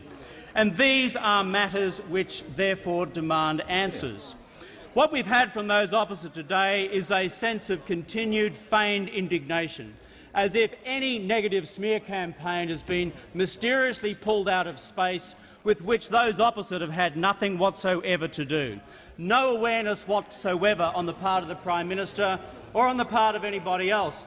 But look carefully also at the Prime Minister's responses to the questions which are asked. I, the Prime Minister, have no awareness of any such activity. I am not responsible for it, and I am, quote, not aware of others in the Liberal Party and the government. Prime Minister, we have heard that through Children Overboard. We have heard that through the Wheat for Weapons scandal. We have heard it time in and time out as you have sought to avoid accountability in this parliament. The Leader of the House on a point of order. Mr. Speaker. Order. Leader of the House on a point of order. Mr. Speaker.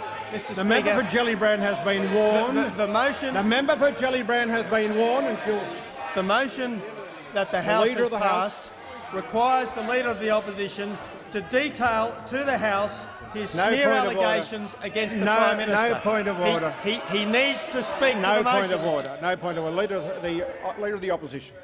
Thank you, Mr. I Speaker. warn members there are a number have been warned, and I will not give them another warning. Should know that. Thank you, Mr. Deputy Speaker. I find it interesting also that, apart from the Prime Ministerial Protection Order issued by the Manager of Government Business, the Prime Minister has cut and run from the chamber altogether on these matters. I find it remarkable that a government of courage, a Prime Minister of courage, has to hide behind such procedural devices to avoid accountability. There's a big problem, Mr. Deputy Speaker, with the argument advanced by the Prime Minister today. The Prime Minister's conspiracy theory runs along these lines, that after a press conference I conducted at Queanbeyan yesterday, I came back into this chamber and organised, through my office, an exclusive interview with Laurie Oakes. That's the proposition. Prime Minister just put that. There is a little problem with that conspiracy theory, because Laurie Oakes came and saw me yesterday morning before I went anywhere near Queanbeyan. Laurie Oakes came to my office to put these particular matters which had been put to him. So the Prime Ministerial conspiracy theory is we have a press conference out at Queanbeyan, also put by this man who lacks the courage ever to become Prime Minister, only courage enough to whisper innuendo about his Prime Minister when the Prime Minister isn't here. What we have here is the Prime Minister advancing a conspiracy theory which collapses in a heap. The journalist in question, Laurie Oakes, one of the most respected figures in the gallery, came to me yesterday morning before we went anywhere near Queanbeyan, put to me the specific propositions. The conspiracy theory collapses in a heap. Second point is this, that other media outlets later in the day also contacted by my office confirmed that the same story was being shopped around.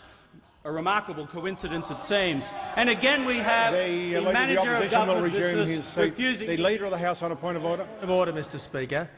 Is he saying that Laurie Oakes said the government said this? Order! Order! What is the point of order?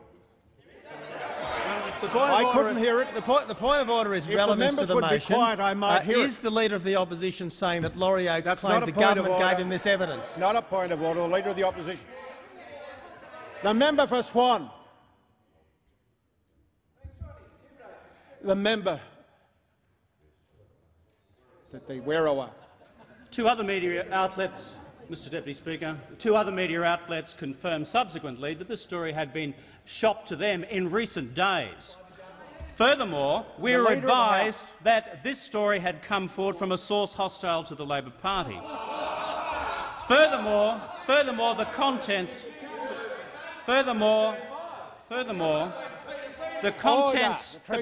of the story ran along these lines. It contained the date of the medical procedure which I had. It had also the details of the doctor who supposedly performed the procedure, though the name of the doctor was not given to me. And furthermore, there was a further view put that the source had said that the durability of the aortic valve used in the replacement surgery had a finite duration, would last 10 years, and that therefore my health was in some peril. This was not put to one media outlet, it was put to, we've at least confirmed, 3 media outlets. Therefore, the question is this, and Prime Minister, you're absent from that. The approach from Laurie Oakes came before I went anywhere near Queanbeyan yesterday. Your entire conspiracy theory collapsed in a heap while you're absent from the chamber. Years ago, and this matter has been raised, I think, by someone opposite, in an interview, I think, on Channel 7, we're asked about organ donations. I said I supported organ donations because I'd been the beneficiary of one. Furthermore, in private conversations with cardiac patients various times who have sought some counsel and support, I've provided whatever counsel and support that I could.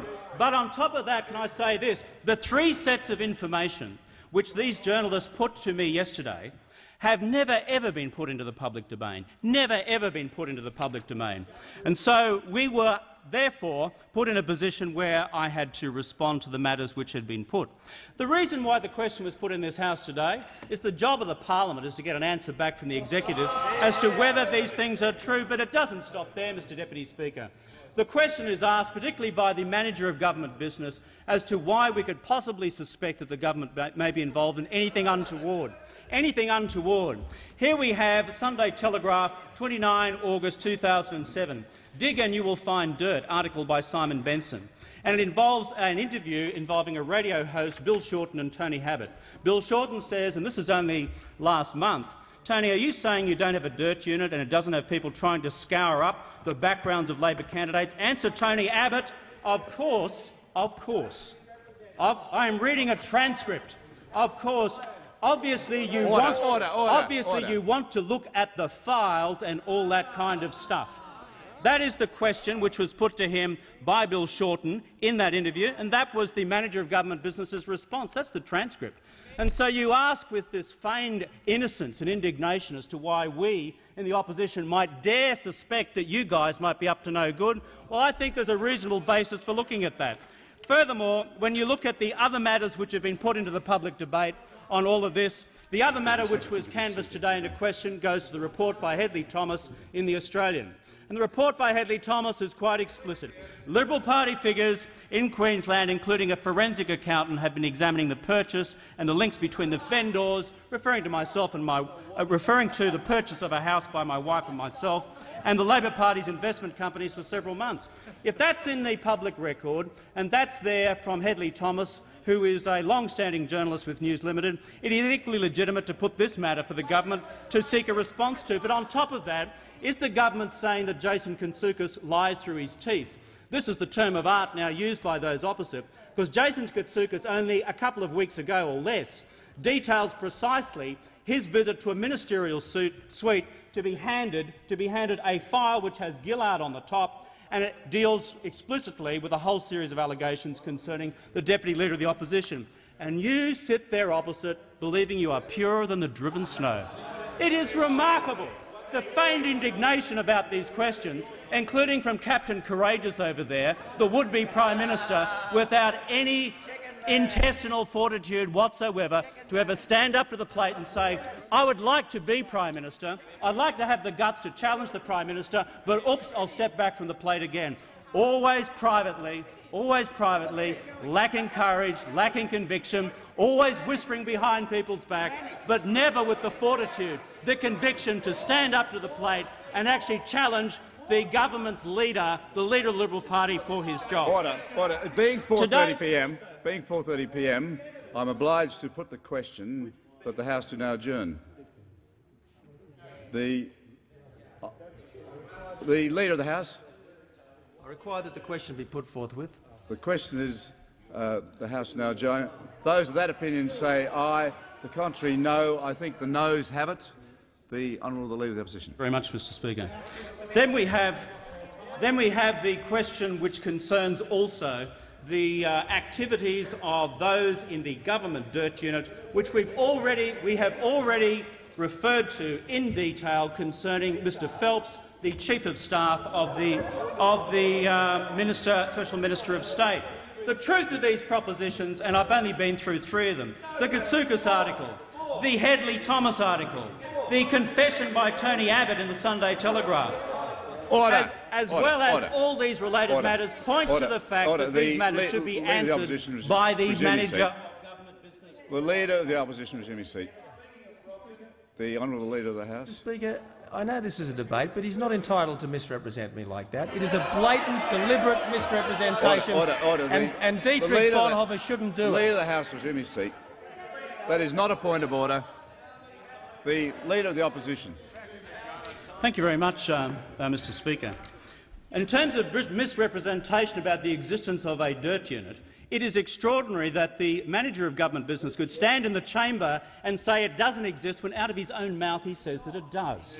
The question put to him by Bill Shorten is, Tony, are you saying you don't have a dirt unit and it doesn't have people trying to scour up the backgrounds of Labor candidates? Tony Abbott, of course. Of course. Obviously, you want to look at the files and all that kind of stuff. Order. Order. What happens? Order. What happens here? What happens here is, of course, the manager of government business is hoisted by his own petard, hung out of the words that have proceeded from his own mouth, confirming less than a month ago on Melbourne radio, I presume, that in fact this dirt unit does exist and engages in that sort of activity. The feigned indignation also becomes much wider than that. Let us remember a certain individual called Senator Heffernan. The Prime Minister has made reference to all these indignations in the past. Well, Prime Minister, your responsibility when it comes to either backing or overturning remarks by Senator Heffernan. What did Senator Heffernan have to say about the Deputy Leader of the Opposition? And what did you say in response to that immediately? But look, I'm not telling people what they should apologise for or not. I'm just stating my own view. So in other words, when that foul language was used by Senator Heffernan in relation to the Deputy Leader of the Opposition, what the Prime Minister sought to do was quickly sidestep to one side, nothing to do with me. It's old Bill there running off the tracks. I don't have anything to do with that, but then what happens? The heat gets too much, the political reaction around the country gets too solid, and suddenly the Prime Minister then has to change his tune later on. The reason, Mr Speaker, that we moved an amendment earlier on, which the government wasn't prepared to take, is that all these questions go to the absolute heart of the integrity of the operations of this government. Oh yes, it does, Prime Minister. It goes to the whole question of a government grown arrogant, grown out of touch after 11 long years in office. A government which is now sought to use all the instruments available to it in terms of the public servants which work for it, in terms of its own ministerial staff, in terms of the rot and abuse of taxpayer-funded advertising. The Leader of the Opposition resume his seat. The Honourable Treasurer. Speaker, the standing and sessional orders have been suspended to allow the Leader of the Opposition to detail to the House his smear allegation against the Prime Minister, the Liberal Party and the government. And I would ask you bring him back to detail the smear allegations that he makes against the Prime Minister, the Liberal Party and the government. The Leader of the Opposition, I am sure, has heard that point of order, and I would ask him to come back to the debate. The question of the glass jaw of the Treasurer and his inability to respond to the matters which have been raised, it stands for the entire chamber to hear.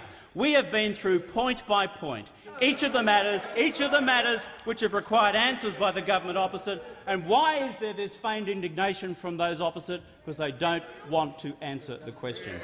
They don't want to answer whose ministerial suite was it that someone had to provide a dirt file on in relation to the Deputy Leader of the Opposition. Whose was it? Have you bothered to check that out? Who is the forensic accountant referred to over here in the other article? Have you bothered to check that out? Have you bothered also, has the government also bothered to ascertain precisely what has happened with Tony Abbott's admission? The Leader of the Opposition resume his seat. The Treasurer. Standing and sessional orders have been suspended to allow the Leader of the Opposition to detail the smear allegations to the House. I would ask that you bring him back to detailing those allegations. Order. The point that the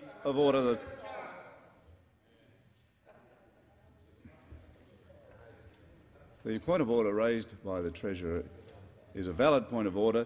The Leader of the Opposition has been asked to provide evidence, and the Leader of the Opposition will come back to the motion. On the question of the Laurie Oakes matter before, and you're out of the chamber. You're out of the chamber for this, Prime Minister. Let me put it before you pure and simple. Your contention here in this place was that a conspiracy had been engaged in by myself with a journalist to do an exclusive interview subsequent to a press conference at Queanbeyan yesterday, and your conspiracy collapsed into a heap. You know why, Prime Minister? Because Laurie Oakes came to see me before I went anywhere near Queanbeyan. Anywhere near Queanbeyan. 3 journalists came to us with the pieces of information that I referred to before, and we were also informed that these sources came from those hostile to the Labor Party. The Leader of the Opposition resume his seat. The Minister for Immigration and Citizenship. On a point of order, Mr Speaker, going to the wording of the motion, can we ask the Leader of the Opposition to give us just one piece of evidence? Just one piece. The Minister resume his seat, and as I hear it, I believe the Leader of the Opposition is in order. But before I call the Leader of the Opposition, I would ask him to desist using the words "you" and "your." Thanks, Mr. Speaker. So each of those reports to us by the media caused us to conclude, given the nature of the information, that legitimate questions need to be posed. And what is remarkable here, is the feigned indignation. The feigned indignation, the feigned indignation from those opposite, about where this material came from. It would have been very simple and straightforward for an unequivocal statement to be made about these matters, and it was not. The Leader of the Opposition on resume his seat. I warn other members if they continue to interject like that. The Leader of the House. Mr. Speaker, the point of order is relevance. Did Laurie Oakes say the government gave him the information?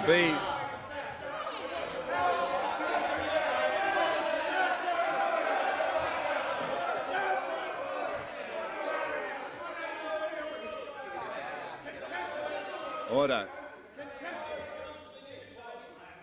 I say to the Leader of the House, the Leader of the Opposition is in order, and he has the call. Thank you very much, Mr. Speaker. I notice again that the Leader of the House doesn't seek to extend the same sort of procedural protection for the likes of me as he sought to extend to the Prime Minister, and did so successfully. Once again, a series of interruptions as the response provided by myself is delivered. Prime Minister, the country actually wants to have a debate about plans for the future.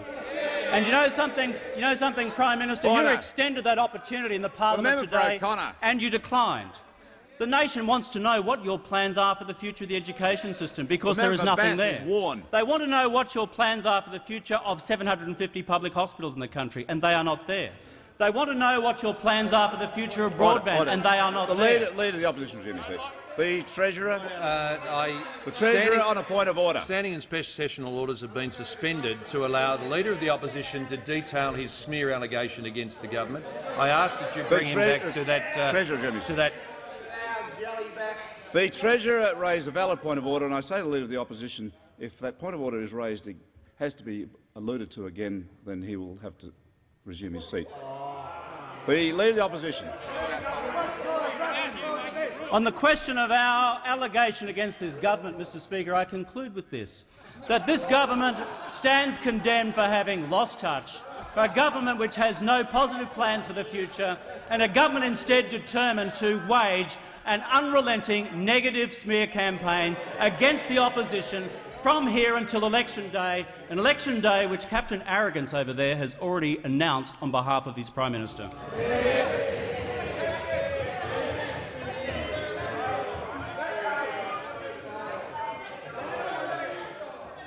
The Honourable Prime Minister. To be placed on the notice paper. I thank the Prime Minister.